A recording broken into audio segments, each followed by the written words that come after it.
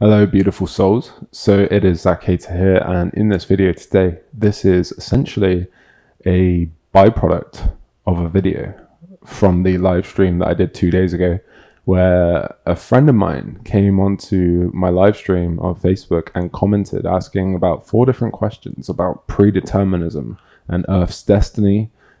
Is the hell that we live in predetermined? And yeah, why do people come back and reincarnate several times because they're not fulfilling their life purpose on this planet?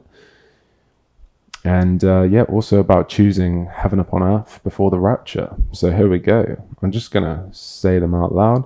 So the first question was, so this earth and its destiny are predetermined, is that correct? To which my answer is yes. And I believe that we are heading in a very positive direction as a collective. Even if it doesn't appear that way on the surface right now, there are of course versions of Earth in parallel universes that are on a much more negative collective trajectory. There are also versions that are on an even more positive trajectory than we are right now. And everything in between, of course. So there's all the grey in between of every kind of positive direction that we could go in and every negative direction that we could go in. But in this particular version of reality, we are, I believe, heading in a very positive direction on the whole. Second question. This hell we live in is predetermined. Is that correct? And to which I answered, in a way, hell represents the potential for the suffering of beings expressing themselves as third density consciousness existing within the third and fourth dimensional planes. What this essentially means, and what I mean by that, is hell really only exists within each of us, which we then project outside of us, to which we then create the experience of hell. Because we're experiencing it within ourselves, we then project that outside of ourselves, and that's all that we perceive. And yes, these challenging times that we are living through are here for a reason. Without the suffering, people would not awaken to the corruption and darkness that is present in this world at the scale to which they are right now, with all of these mass awakenings going on grand mass scale. So really, all of this suffering essentially that is going on right now is, in a sense, now I got to be careful as I say this, it's necessary. This suffering is necessary, and it is also perfect in the eyes of creation. Creation has created this for a reason.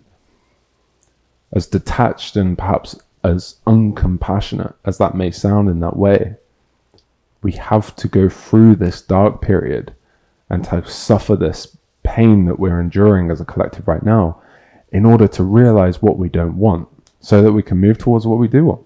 Simple science, essentially. It's physics playing out in real time right now in that way. Third question. So there is no way for these beings to have free will to turn the planet into heaven on earth, and it's all predetermined. By those beings, I wasn't entirely sure who he was referring to, so I answered, if you are referring to these beings as being yourself, then yes, you have the power to turn the planet into heaven upon earth. If everyone realizes this power they hold inside of themselves, then the planet will change instantly. It's like the 100th monkey effect. If everyone suddenly wakes up tomorrow and decides to be heart-centered, compassionate, loving, and caring of everyone around them, including themselves, the whole world's going to change instantly. And there'll be no more of this darkness that we're experiencing. But yet again, we have to go through this darkness and to see it for what it is within our collective in order for us to be able to overcome it and move forwards. Fourth question. So you don't feel that we can choose heaven on earth before, shall we say, the rapture? To which I answered, rapture is actually what is leading us into the new version of earth. The fourth density earth, which symbolically we can liken to the Garden of Eden, where our bodies will be part light and part flesh. We will be able to manifest instantly. Our bodies will not cast a shadow. We will essentially be the creator beings that we are now, but just in a lighter version. Almost like we will exist within the dreamscape when we go to sleep at night and we're traveling around in the astral realm. That's essentially what life will be like when we are living in fourth density.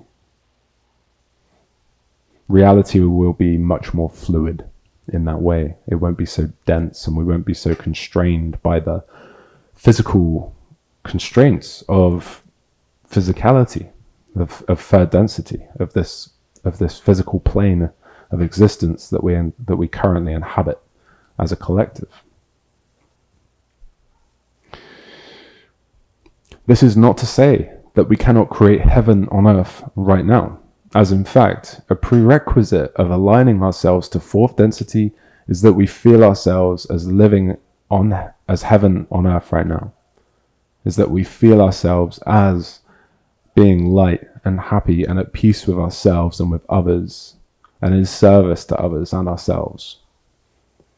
That's how we're going to move into this new version of Earth. We have to align to it before we can actually experience it. As those stuck in their own hell, their own internal hell, will not progress to fourth density at this window because they're carrying too much density, too much emotional baggage and weight that is literally physically going to stop them from ascending or advancing, evolving into this light body that I've described. Fifth question, which was also more of a statement.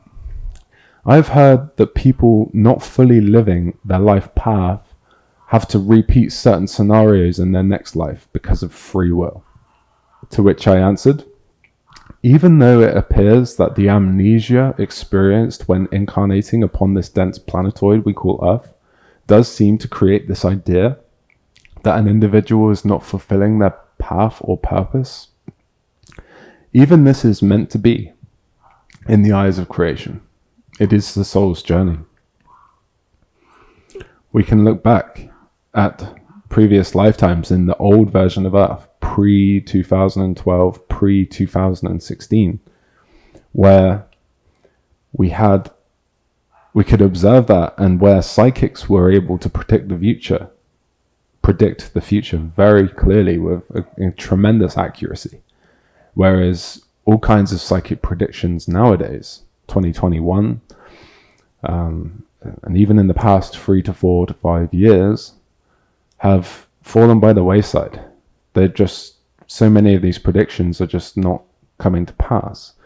The energetics that are at play right now within Earth make it very difficult for spirit or non-physical perceivers to be able to see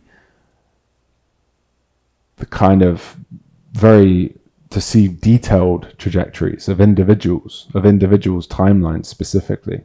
Of course, collectively, it's easy to see, it's still relatively possible to see the overall kind of trajectory, because as a collective, we are still moving in that particular kind of positive timeline where in the next decade, 2, 3, 4, 5, 6 decades, we are going to continue moving into this new version of Earth. A portion of us will, anyway. So that was my answers to certain questions regarding predeterminism and the direction that I believe that we are moving in as a human collective upon this planet. So thank you very much for watching. Hope this has been of value to someone out there. And there we go. Until next time, much love to you all. Bye-bye.